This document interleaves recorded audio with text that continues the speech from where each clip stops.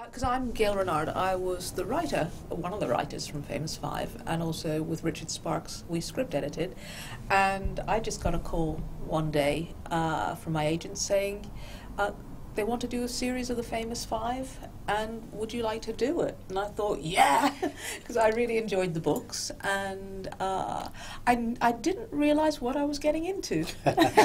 You were getting into meeting all of us. Yes. And how long it would keep going on and on. and I still can't get away from you all these years later. No, it was wonderful, and I loved the Famous Five books as a kid, and I got to choose whichever one I wanted to do first, and I plugged 4 or 5 Go Off to Camp, because I loved it as a child, and there began a few years, and then it was a matter of casting for all you lot. And you were involved in the casting process a bit, weren't you? Yeah, but you know, sort of, we were busy writing, so you know, from a distance. But it was difficult because everybody knew what the Famous Five looked like from the illustrations. So you were supposed to be in pencil and pointy featured. Well, not that right then. There were certainly lots of auditions. Yes, I mean, endless, wasn't it? Yes, it was. I was auditioned 3. Maybe 4 times. I had to read. Times. Yeah, I had to read with different people. Were you you too? I can't remember. I lost track of how many times, but it was huge amounts. It was very exciting because it was getting out of school for a start, and I remember the very first one because having been to so many auditions and got nowhere before. Because unlike you two, of course, I didn't do anything before coming into the Famous Five, and I remember coming into that audition and thinking, I must do something different in this one because I really want to get this. And I remember talking to Don Lever afterwards as we finished, and I said, Mr. Lever, excuse me, what do I have to do to get a part in something? You know, please just... And he just killed himself laughing, and I'm sure that he remembered me because of the 5,000 or so kids that were called into audition. I guess you just have to stand out somehow in that first round. And I'm pretty certain that's how I got through to the later stages. Did either of you have that thing where James and Don said at the audition, when you come back for the next audition, I want you to tell us a joke. I want you to go away and prepare. He said there was a group of, I think about 4 or 5 of us went in from my drama school, and he said, I want you all to go away and think of the best, quite lengthy joke, and then the next time when you come back, I want you to tell us that joke. So it was a way of getting us to tell a story, a way of getting us to see how narratively based. It wasn't like, knock, knock, who's there? It had to be quite a sort of involved, long joke. Was that more about Dick's character? Was that for people who were auditioning because for at the Dick? time I was auditioning for Julian. I was reading Julian. You see, I auditioned for Anne, and then I auditioned for George, believe it or not. They were struggling to find somebody. They were struggling to find, because I remember the very last audition we did, and the 3 of us met at that audition, and they were clearly pairing the 3 of us up to see whether we looked like brother and sister and could interact. And then various people came in to read George, one of whom was Michelle, and one of whom I know was Charlotte Avery, who then came and did Smuggler's Top later.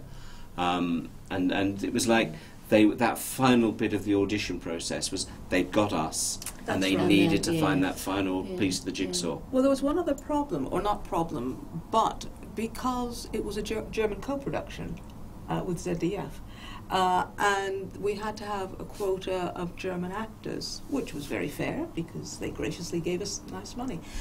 So that's why Uncle Quentin was German, which sounds very unkind, but Richard and I used to have a lot of fun about, of all the characters to make German, a British secrets, a scientist handling every straight secret. Yes, a post-war. Called Quentin, the most English of names, yes. So we used to have fun with that. But Michelle was half German, wasn't she? Yes. So that, and I think that helped as well, because it was difficult to cast George, I seem to recall. Yes. I certainly know that I had to read for her just in case I had to play. And they also created that the Rogers character for Freddie von Fun. So that was another part of the German. Working and doing really well in Germany. So he's still very, very active. I remember meeting you all for the first time, and it must have been on the shoot because we didn't have a. I don't. What about Battersea Park? That was series 2. That was series 2. Yes. I would have thought that was series 1. No, well, I did for a long time, and it was Gail that proved to me otherwise, because there's a photograph of us in our costumes, and then all our season 2 costumes, and then I looked through all this paperwork that I've got piled up. Yes, the Battersea thing, the going on the with the hot air balloon. Yeah, can I the just hot air balloon that explain? never happened. Yes, and we were going to put the kids up in a hot air balloon. You know, your safety meant nothing. Oh, I've got some great safety meaning nothing stories. We were so here. excited. I was. I really have to apologise because I was watching Five Go Down to the Sea, which we can talk about after, and God, you were all expendable. Yes. Health and safety wouldn't. It didn't exist. I mean, there's one episode, and I can't off the top of my head think which one it is, but they put you and I. It was the episode was running under or whatever. It was a two-parter. It might have been. I think it was. It was The Ledge. Yeah, and they I put do you and remember I Ledge. on the top Yeah. of Exbury and said, That's it. Anne needs rescuing, so can you walk along the front ledge of Exbury House? So we're, 3 stories I high, just saw it. and we are there going across the top. There's no wires, no ropes, there's no net. We are literally on the edge of the building, and if either of us had gone like that, we'd have fallen off the front of the building. And I am rescuing you, and you're supposed to be going, oh, I'm scared. And I'm going, no, come on, just keep moving. But of course, it's the other way around. Okay. You were completely fine about it, and I'm sitting there going, I'm going to die. It's with heights. There's another episode, Wonderful Time. They stick me in a tower. They throw a rope ladder out of the top of this tower, and there's me and an actor called Lee and Eagles. And we have to climb through this little slit of a window. I'm really envious you got and to going, do that. Well, thanks. I wasn't envious. I was up there going, I'm going to die. And Leon Eagles, just as we're about to climb onto this ladder for this take, and yes, you're all down there with the circus folk looking up at us. And Leon turned around to me and says, I'm so glad you're here to this. He said, I'm terrified of heights, so it's really good to know that there's somebody here who isn't frightened of heights. And they're going, you have no idea. And it was a 30-foot climb down a rope ladder with this camera filming us. And I think nothing of it then. It was an exciting adventure. Looking back at it now, you'd go, you could never do that. With grown-up actors, you couldn't do that now. It would all be stunt people and green screen and ropes and we did have safety stunt people, stuff. though, didn't we? I mean, when Michelle used to fall down holes, we had Andy used to be the stuntman, didn't he? Andy, the driver and The runner, yes. runner, yeah. And there was Stuart who did a couple of cycling stunts for various of us. I remember once he had to dress up, I think, as you, or maybe he had to dress up as Michelle. He certainly had to get into drag on a bicycle and skid a bicycle and roll over, and I know he doubled for me at one point on a bike scene, yes. No, but the poor one was Timmy, because the ones I was watching again, it's great, because you all have to scurry up these ropes and ladders, and George always turns around to Timmy, who's last, and say, well, you can take your time coming up to me. yes. Woof! Very brilliant shot in Camp, which you wrote. Where, A little respect. Yeah, right. I'm sure Timmy didn't have any respect. With that ladder, Yes. and Michelle is hoiking this dog, and you can see the dog's just going, where am I going? Because it's part of a set or something. And she's trying to pretend this dog is going to climb up this completely flat ladder like this, like dogs climbing ladders. Gary, you're spoiling a million children. Yeah, it's all Fantasies. real. All real. All real. But coming back to the question that was posed, how did you find out you'd got the part then, Jennifer? I think I just got a phone call, probably to my agent, and then my agent phoned me. But I think I felt towards the end, I think I sort of knew that I was going to get a part, towards the last audition. And I remember being very excited, but also being very worried because I had said that I could ride a horse in the audition, and then I got the part and actually wasn't too good at riding a horse. I did exactly the same lie. Can you ride a horse? Yes. Can you gallop on a horse? Yes. Going home to my mum going, I need to ride a horse. Yes. And luckily, we had friends who ran a riding stable. And so every day after school for about 12 weeks, my mum would drive us over to this riding stable, and I would go from having never even touched a horse and being slightly alarmed by horses, so that by the end of 12 weeks I could gallop and show jump. Goodness. And I could do all of that. And then we did the stupid thing and we never used it. No, we didn't, did we? You only wrote one thing. But I did exactly the same. I think Michelle did as well, didn't she? We said we could ride horses, and did exactly the same thing. Went up to the local riding stables and just crammed until I could ride. Yeah. And like you, was quite But I think disappointed. as you say, all actors. So the great line must always be any actor that's ever asked anything, can you do A, B or C? Yes. Because no actor in their right mind is going to say no. They're going to say, oh no, I can't climb tall trees, and I'm not scared of heights. Of course, I'm not scared of all these things that they're going to ask you, but no one's ever going to say they can't do something. But because that'd be stupid. No, the famous five never wore riding hats or hard hats, did they? Well, they didn't, but then they didn't. There wasn't or lifesavers. Politically correct to those days. So I was, I remember my agent, because unlike you, I didn't have any idea. I mean, I was nervously excited. I knew I was in with the running because we'd been down to the final bits and all met up and things, but really had never believed I could actually get it. And then I got home from school and my agent was coming down the path and I thought something exciting's happening. She actually came to visit to tell me, and I remember as she came in and we made tea, and she said, right, she said, I've got news for you. She said, you've got the part. And I was like, wow. She said, but she said, you've got to realise this is going to change your life. And I thought, bah! How can it change my life? And here we are 30 years later, still changing my life and still being very much a part of everything on a day-to-day basis. Yeah. I didn't realise, how big it would be, really. I mean, no part of me had any inkling that it would, have taken off like it did take off. And is still popular today. I think I must have had amazing. Because I'd read the books and I knew lots of friends at school and everything who were big Enid Blyton fans. We were all big Enid Blyton fans, and I loved the Famous Five. And so I had an idea that this was going to be something that ITV were going to be pushing to the hilt, but no, could never have imagined things like going to that book signing that we did between series, and that queue of people in Southampton. And just in that shop. And we opened Fates and things like that. And the Saturday morning. The Saturday Banana. That's right, I remember that. Gosh, that was like a celebrity, wasn't it, for 6 months or so? That was the most amazing thing, doing Saturday Banana. Did you get to do any of these things, Gail? I'm just trying to think. I remember giving interviews, probably gave interviews for TV Times and all that. And looking and everything. Yeah. I just remember enjoying it all. And also remember, because most children's series was done studio-based in video, and suddenly we had the most expensive children's series, all shot on film. That was unheard of. It was the most expensive children's series to date at that point. Yeah, it was the first time I'd written on film, for film, and it was fantastic. And, Richard Sparks and I had known each other for years because we both started on the Oxbridge, sort of the Footlights sort of thing. And we just had a ball, and also putting comedy in. That was a funny thing watching, again, Five Go Down to the Sea. Do you mean there was comedy in there? It was the way it was delivered. It was comedy in the script. We probably killed it. Squashed it. But it sounds like it was a bit of a groundbreaker then. Oh, yes. And also, without being whatever, because it was film, it paid a fortune.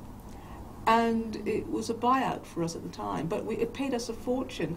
And I think it was assistant film editor, went on to be, who was Nigel Pickard, went on to be the controller of ITV. We were sort of like doing a movie. Yes, because it was film, we were doing a movie every 2 weeks. Every two-parter was a 1 hour movie. Shot on film, that's quite something. And the actors, we had every major British character actor, I mean, again, that you would have on any film. Phenomenal, yes. And a lot of them were in the Avengers and things like that, because we had the Avengers producer and director. I mean, again, these were major people. We were so lucky as when we were kids. I didn't know any better at the time, having not done anything before I came into this and thought this is how it all works. And then the next thing I did afterwards was a French documentary filmed in a studio, and it was like, what the hell happened? I was doing this, which was brilliant, and now I'm doing this. So I think we suddenly were filming or started to film when we got a directive from somewhere going, put the kids in safety gear.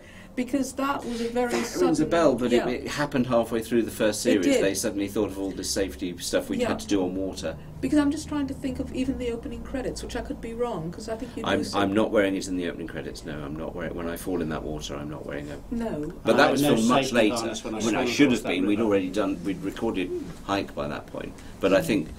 dispensation was granted so that if I fell in the water and drowned, well...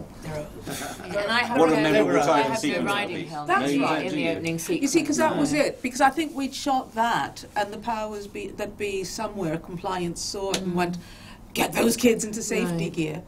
You never know. Actually, when you think about it, all of us were doing potentially dangerous things. You were swimming across a river, you were on a horse or Dickie Bander's shoulders. I fell into water, And Michelle does that amazing stunt with that bike, bringing it to an end, but she could have gone straight over the handlebars on that. Excuse me, you were on Dickie Bamber's shoulder. He was our stage manager. Would you like to tell us? Yeah, well, I think it was because the opening sequence was filmed, I think, after we had done a shot of sort of galloping on horses off into the distance. And I had had such a bad experience, actually, on that horse. Galloping back, because they put us on those horses towards the end of the day, and certainly Michelle's horse and my horse, it just went back to the stables, heading for supper, and it was terrifying. We could not stop these things, and I've never been so scared, or up to that point, so scared in my life as this horse just galloping off. Was that a closing sequence, or was that one of the? That was Mystery Mall. Yeah. And then I think they said, okay, a day later or a couple of days later, they said, well, we need to do the opening sequence. And I think I was terrified about getting on that horse again. And so they said, okay, well, we'll put you on the stage that sort of managed back. And that'll teach you to fib during the audition. And that was that. So that opening sequence. I didn't know that. Yeah, because in fact that horse had been so dangerous and had been really difficult. Which was the one where you and Michelle were supposed to be on the back of a horse together? Yes, that was somebody else doing was Stunt Riders, was it? Yeah, that was Stunt Riders. I think because basically we couldn't ride. Well, I do feel guilty. Good. You put us through this torment, Gail. It's all your fault. Well, I do, because when I watch now, I think you were children. Yes, but bear in mind, we were children. We were 13, 14 years old. But this was the summer. There was no school. It was the two of the best summers that we'd ever had. Yes. Yeah. All we thought was, woohoo! Yes. We're out there. We're having fun. I don't think there was ever a point where anyone asked to do anything and any of us went, no, we're not going to do that. No. Everything was an adventure for us as kids. Everything was, I think, we were almost being competitive with each other. Certainly you and I were probably very, very competitive to see how far we could go, what we could do, what was the most adventurous and exciting and slightly dangerous thing we could do. If there was running to be done, can you go from there to there? We'd run. We wouldn't walk, we'd run. How lucky and convenient. My favourite moment, I think, has to be from my favourite episode, which is Five Go Off on a Hike. Sorry, Gail. And it's the raft. It is that woodland area, and Mike Connor, the director, who was my favourite director, he was just brilliant. And Mike saying, okay guys, there's the raft, there are some paddles, 4 of you, get on there and off you go. And we're sort of doing this, standing up, doing all of this. And I swear, that raft, instead of going along the water like that, is just going like that. And you three are sort of at the back of it, doing scenes. I had very little dialogue. You're all rabbit, rabbit, rabbit. And the dog and I are at the front of it. and if you watch this on the DVD, you will see that Toddy is sitting on the edge of this raft, looking at this water. And the dog is just going, no, this is not good. Dogs do not like water. And he's kind of doing this on the raft, trying to get away from the water. And I'm standing there watching, going, yeah, we're going to sing. Could you just say your lines a bit faster? We are going to sing. And I just have memories of, because that was a time when we had 2 frogmen, and they were in the water, not for our safety, but to keep the raft afloat, and they would go under the raft. And they would push it up. And I would be paddling and seeing these 2 faces and these black skin type, whatever they are, diving things, under the water with their hands, just pushing this raft, because this raft at the front would keep dropping in the water. It was at the front or the back. It was where I was standing, would keep sinking. And the dog and I just going, ah! So that's kind of my favourite memory of it. It was just, that was exciting and scary at the same time. I like being scared. I like doing things that scared me. As long as it doesn't involve heights. Yes. Jennifer? I just have lots of happy memories. In a way, nothing in particular. I just remember being very excited to not be living at home, to be living with a group of other people. Lots of lovely times sort of after filming, because certainly we all, we got on fairly well, and I got on very well with Michelle, so we had some lovely times. I remember going off to locations singing Bohemian Rhapsody. Yes. Every morning. I have such a fond memory of that, just sitting in this in the golden minibus van, and just singing Bohemian, trying all the words. We can't have done it every morning now. I mean, it must have just been for a period of time. I think we did second series. I think we almost did it every so pleased and John driving us and thinking he must have been thinking, oh, this wretched song again. Yeah. But no, we did it every but it was time we just, could. I remember feeling quite free, really, and just just enjoying that, Like you, Jennifer, everything about those 2 years was exciting and good times and bad times, but it was all just so brilliant. And Gary, just like you said, one huge adventure. And whenever anyone's asked me about, what about the adventures that you went on in the Famous Five? Well, we didn't do those adventures, but we had our own even bigger adventure, being there for 2 years, living it and not even realising what we were doing or what impact it would have, just enjoying all of those things. So in terms of my favourite moment, well, I don't want to copy you, but the raft actually was one of my favourite moments as well. But within that episode, I also had one of my worst moments filming, which was the weekend that I went away and got horrendously sunburnt, if you remember. I remember. And I came back having gone bright red, so they damped me down, and then they decided to punish me. They'd put this huge, great rucksack on my back and make me walk for about 3 or 4 hours in the morning around with this heavy rucksack on, which seemed heavier than when I put it down on the Friday night before. So that was sort of a good and a bad. But the other thing from behind the scenes, I remember the dinners that we used to have in Gatewood, and I remember particularly us all sitting around the table together, which again lots of people don't do these days. And we had spaghetti bolognese or something that day. And Michelle and I were having one of our usual robust conversations, and I think we were all getting involved in this very robust and I suspect Jennifer and I were sitting back going, let them get on with it. No, I suspect you were probably stoking it up a little bit with odd As comments. if we would ever stir And you two know, and Gail, you may not know, and certainly the audience don't know, but then Michelle decided she was going to tip a whole bowl of spaghetti bolognese all over my head, which was the most amazing memory and the most amazing fun. I think we all just broke down in fits of laughter and then went off and caused mayhem and havoc around the house for that day. But you're right, Gary, we did deliver what we had to deliver, I believe, with the utmost professionalism, but we also lived the life of wild kids and a wild family when we were in the house. But again, nothing that we get arrested for. It was all just really good, but high-spirited fun, I think. Well, you were all great, but the whole thing about the Famous Five and you and the way I grew up, that's the way kids grew up. Yeah. You were free. You had the sense to go out there and you could have adventures and, and you sort of echoed the Famous Five. You were away from your parents all together, having a great time, and I just always remember Eternal Sunshine. Yeah, it was for those 2 years, wasn't it? It was. Yeah. It was. And also, I do, I remember with real fondness the adults around. Oh, yes. Because everyone was lovely to us, weren't they? Yes. I mean, the wardrobe, the makeup people, the cameramen, the sound, and because we worked with them so much, they were just real friends. But you were also all very sweet. You were lovely kids. I mean, there wasn't one of you that you wanted to go, I mean, we always joke, Richard and I would come down and buy you ice creams, and we thought we were being awfully grown up, but we weren't that much older than you, No. But it's, one of my favourite things, and Gary can probably tell me which episode it was from, I was watching from the sidelines, and I said to James Gatwood, who was our executive producer, and I said, that older actor chap is very, very good. Has he done anything else before? And James said, that's Patrick Troughton, he was Doctor Who. 5 run away together. That was it.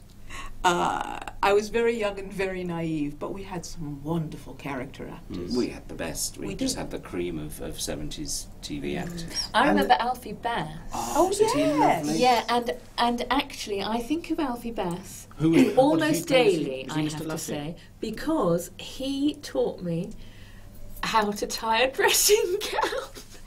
Would you like to elaborate? Yeah, I was going to say, how did you get into the situation? Because he must have been. There must have been. I think he was wandering around, and I was just sitting waiting to do a scene, and he must have been having to wear a dressing gown of some sort. I hope so. And he sort of tied it in a way. I mean, I think I'd always tied mine in a knot, you know. And he said, "Oh, you don't want to do that. You know, it takes too long to undo." So he just showed me how to do this sort of compromise of knot between a knot and a bow.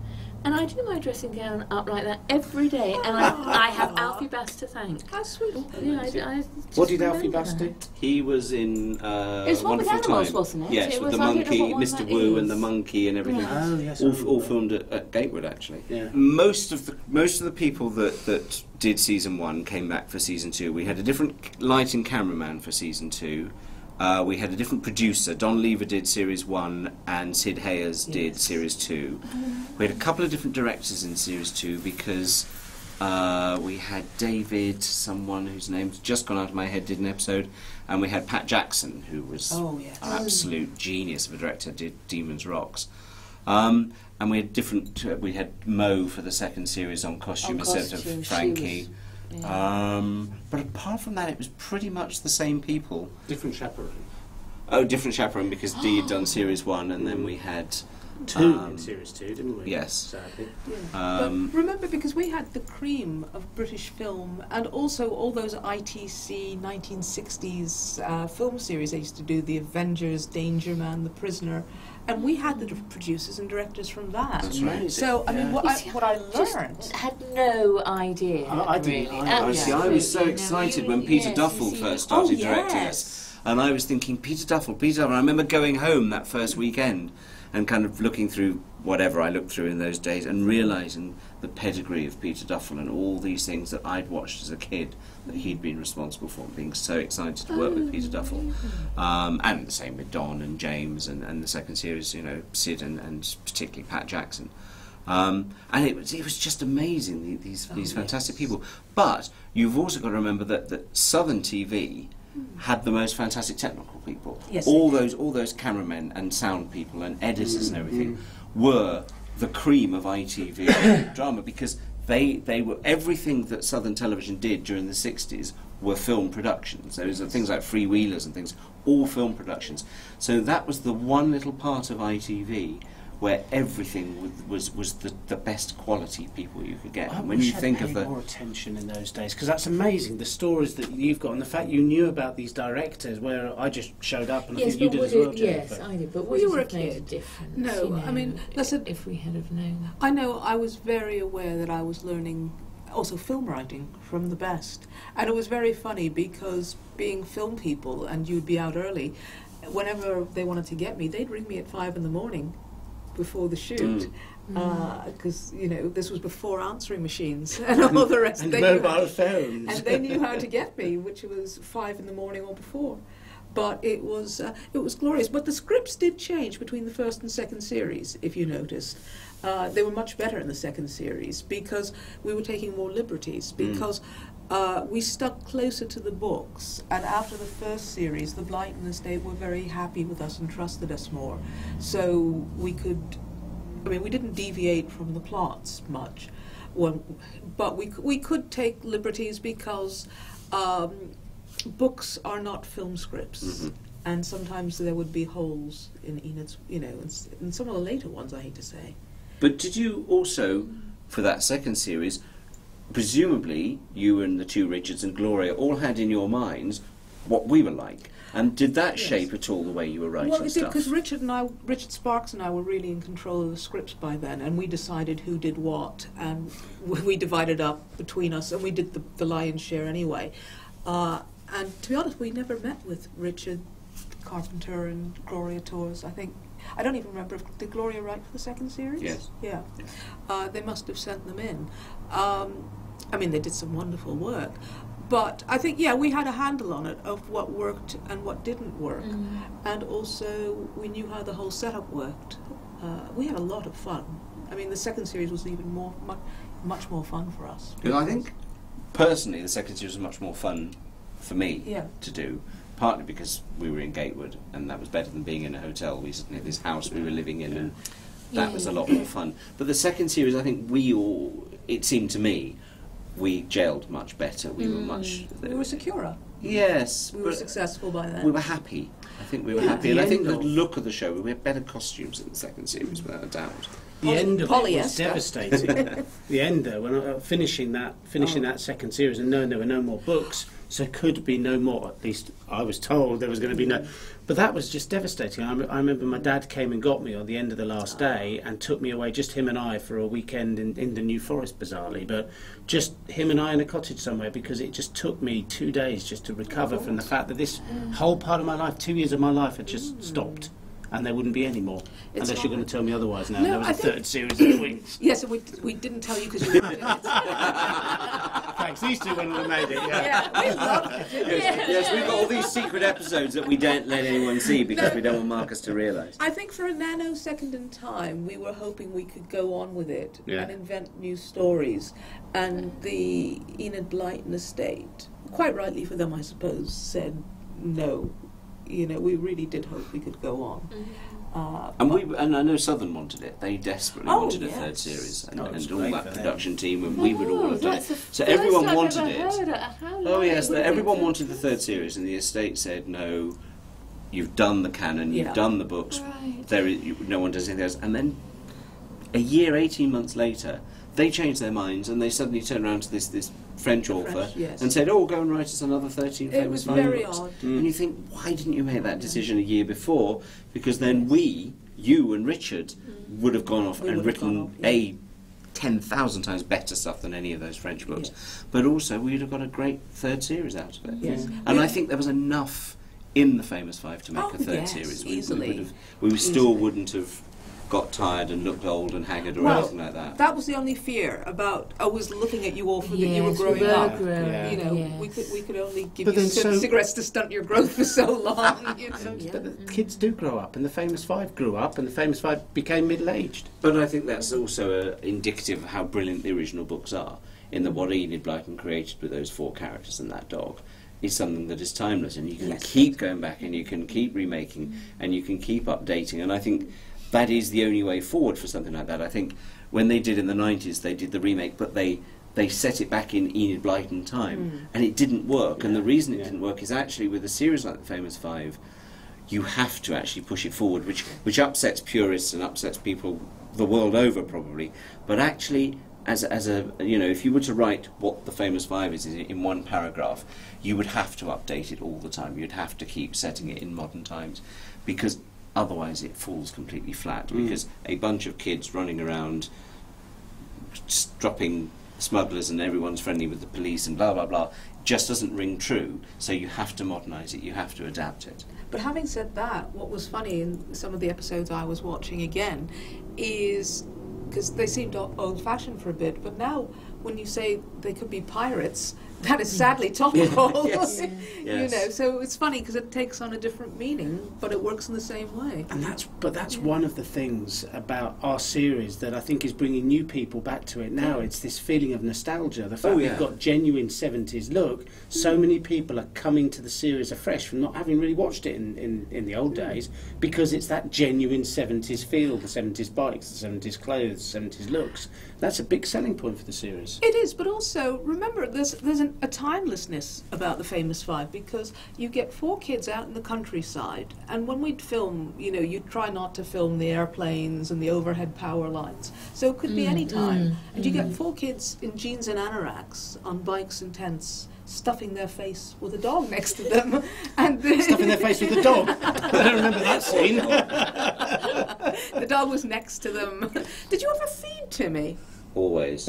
Yeah, bits of sausage. You're a sport. Oh, that was famous, bits of sausage. We all carried bits of sausage. And we used to have them secreted on our costumes at various points to make him jump up and be friendly. I didn't know that. You didn't think he loved us that much, really, did you? No, it was all to do with sausage. It was all, Ben would sit there and in the folds of our anoraks, he'd hide a piece of sausage, and Toddy would therefore come up and put his paws on you, and he wouldn't eat the sausage, but he would be there. Because he was so well trained, he'd be there, and the moment it was like someone would go cut, and then and he knew that his reward was to do that. But it was good because it was telling Toddy where he should go and do his acting. They did the same with me, with you. That's how I. You covered us with bits of sausage, and you came and go, write this. Here's a page of script. Here's a page of script. I often wondered how writers work. That's how it's done, is it? So that's directors. Do we remember anything else about directors? We had some really good ones. I mean, I'm trying to think. My favourite was Mike Connor. He gave us freedom. Yes. I seem to remember. He was a mad old hippie, really. Yes, wasn't he? I think we had more laughs. How did we get on with Don Lever then? Because I seem to remember Don Lever. Yeah, I remember him being the one I think I liked most. Yeah. Don was fantastic. James Gatwood was always very fierce whenever he directed. Really? Yeah, I remember him telling me off once. Well, because he was the called me the wrong executive, name. I was a bit wary. Yeah. Yes, it had a different feel about it when he directed us, I think, because he was the bigwig. He got good effects though. I mean, still as good as everybody else, but it just felt a little bit more See, scary. I loved being directed by James, but I know what you mean because I could see that he had this kind of slight austereness to him. Authority. Yeah. But I reacted very well to that in him. I thought I kind of I like working for you. He had a very good sense of humour. He could be quite waspish, and I think I could be quite waspish. I think Richard got on very well with James, didn't he? James and Richard used to go for a beer together, didn't they? Yeah, it was. And also, what's sweet watching the Famous Five back is you called all the men sir. And quite right. Yes. It was, and you go, that dates it almost more than anything. But that was how lives were lived. I mean, you've said this earlier on about, isn't it mad that they can go out and jump on horses without hats and go out in boats? But we did, and I think kids did in those days. And these days, kids are locked in their bedrooms, mollycoddled, and don't get out to do anything and don't take any risks. And I heard a report on the radio this morning saying more children are in A&E from falling out of their beds than they are falling out of trees these days. And I think we were the flagship, the final passing of freedom for kids. After our era into the 80s, it started to become more and more stranger danger and road aware and all these things that have meant that kids are now locked up in their bedrooms with computers and PlayStations and TVs. And that freedom that we've got, I just don't think people get it anymore. No, it's... but look at all the baddies that you ran into, smugglers and pirates. And one day they're going to come back and get us. I finished and retired from acting age 15, only to start again 3 years ago. So I had 30 years doing a sensible job. Decided that I needed to come back and do what I love doing most, which was acting. So sort of chucked in the sensible job and found myself an agent, got back into Spotlight and got started again, and to some great success as well. I was in the German feature film, The Film Freund. I do a regular internet TV drama, a number of adverts. We did a small West End play. There, it's a couple of biopics, and I've got 4 feature films now that I'm in conversation for over 2012, 13 and 14. So yes, very much back into acting, very much back into this whole sort of life. And if anyone's watching with a great film they want to cast someone for, I'm your man. May I ask you, Marcus, why you decided to not continue acting after this series? And actually, I sort of mentioned the experience I had finishing in The Famous Five, then going off to do a documentary, and suddenly realising that actually the life we had lived had been the top of the tree. Going to book signings and going to Saturday morning shows and TV interviews and real film and great directors, fantastic actors, to then go into something which was back of a warm studio. No one took any notice of me. I suddenly thought, hang on a minute, I need to do something other than this, because actually this is probably what it's really like. So I just went out and built a business, and then in 2007 sold my business and decided time was to get back in here and do what I love doing. Okay. Gail? Well, I've stayed in writing, and I've written a lot of other television shows, series, both comedies, a lot of comedy and a lot of children's. And I won a BAFTA award for one of my BBC series, which I'm very proud of and mention on every occasion I can. Quite rightly. I also write stage plays and books, and lately I've written a book called Give Me a Chance about my teenage experiences with John Lennon. I gate crashed his bed in Montreal when I was a teenager to get an interview for my school paper, and I was asked to stay, and I became friends with John, and he helped me to become a writer, and also he ended up giving me his original lyrics to Give Peace a Chance. So it's all in the book, and I spend a lot of time, still writing, but also talking about John's peace message, which is my way of thanking him. So, yeah, still busy. Jennifer? I gave up acting pretty much straight after The Famous Five, really. And I am now a primary school teacher. So yeah, I teach, and I'm happy, happy doing that really. I go abroad a lot, actually, with my husband, and we've done a lot of work in Nepal, working with sort of untrained teachers in Nepal. So working in the foothills of the Himalayas, which suits me. May I ask you the same question as I asked Marcus? Yeah, why did I give up? Yeah. It was all I had known up until I was 14. I had had no other life, and I felt that I wanted to discover other areas, really. I felt I didn't have a very strong education, and I wanted to develop that, really. My interests were going elsewhere. Do I regret it? Yes, sometimes I sort of think, oh, I wish, I was doing voiceovers or the occasional thing now. But at the time I gave up, it was the right decision. So, things are very different.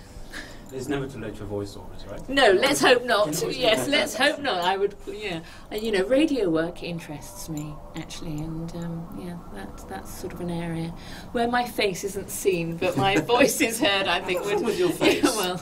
It's lovely to see your face on screen. Thank you. And so you shall again, I'm sure you will. Yes. Yeah, I'm open to offers. Hey, Gary? I'm the one that stayed in acting. I carried on acting for another 4 or 5 years, I think. I did a couple of TV things. I spent 2 years at the National Theatre. And then one day I enjoy acting, I'm probably not the greatest actor in the world, and I'd rather move behind the scenes. So I then sort of found myself in a variety of different sort of things within the media, and I joined the BBC and did all sorts of things there for many years, and then I went freelance and started writing. And for years and years and years I've just done writing and magazine work and bits of everything, but always within the media. And then a few years ago I went back to the BBC as a script editor in drama in BBC Wales, where I then moved to and settled in Wales. And I've recently left that and gone back to freelance writing. So it's always part of me. You can't get the media out. I wouldn't ever want to go back to acting, but I will always, I hope, stay tangentially connected to the media in one way or another. Well, it sounds from the conversation you had before that you were very much into the business as a child as well. I mean, but you were interested in directors and the technology even, or. Yeah, I'm the sad TV geek, basically. I'm of that generation. We're all of that first generation where television is something we all grew up with, and therefore it became an industry. When we were making it, it was still considered relatively new, and people would look at television actors and producers and directors and go, oh, it's not the stage, darling, it's not the stage, it's just television. But we're of the people who've grown up with television, and therefore it's natural, I think, that people of our age are the people who are creating television and moving around in television. But when Gary wasn't on set, he was in the production office. Well, also, or in the editing suites. I always sat in the editing suites because I wanted around, to see how directors work. I wanted to see why things were shot in certain ways, and I, for many, many years, wanted to be a director and an editor. That really. And he was in me. competition to you. He wrote a script. Oh, that's right. But you were the one who always would come up to me and go, "Oh, I think you got it wrong here." And really? always. What an arrogant person! You should have just The damn thing is, you were often right. You really wouldn't go, "Oh, I wouldn't have written that scene this way." And there were times. He's made a living out of it since. I did write the famous 5 script when in the second series, I think. 5 Go Off in a Boat, it was called, and I still have it. And I seem to remember I came to a sticky end in that particular episode. I think you fell in the water a few times. Yeah, every available opportunity you fell in the water. I would love to see that. Have you still got it? I've still got it, yes. It was all done up. The production office typed it all up and put it in one of those covers for me and everything. Maybe we could do it in our 40s. Yes. So I'm working on a project at the moment. Working on a project at the moment that hopefully might reunite. If it ever gets off the ground, it may actually reunite us in something in front of the cameras, Jennifer, rather than behind the cameras. So working on a project there that may or may not, subject to rights issues, be something to watch the screens for. Exactly. we can't get away from each other, can we? No. No, but it's lovely, you know. Yes. It's very nice. But that's the thing that comes of doing something like this, is that for 2 years you're very intense, you become family, and then for a little bit, you know, you sort of spread, and then at some point you meet up again, and suddenly you go, oh, it's like no years have gone past at all, and you just stay together. Of course, there is, you know, Michelle missing. Yes. And that's, you know, and that's that's the the saddest thing. Yeah. Yes, it is. And lots of other people missing as well, of course. When you start looking at the various directors and people that we work with, so 30 years is a long time, isn't it? But there is a definitely a Michelle-shaped hole missing between us, Yes, and I think if she were here, she would love this. I think she would be so proud of what we did then, and to see this coming out on DVD and everything like that. I think Michelle would be as much in love with this as we are. And I like to think she'd be laughing her head off with Yes. it. Yeah.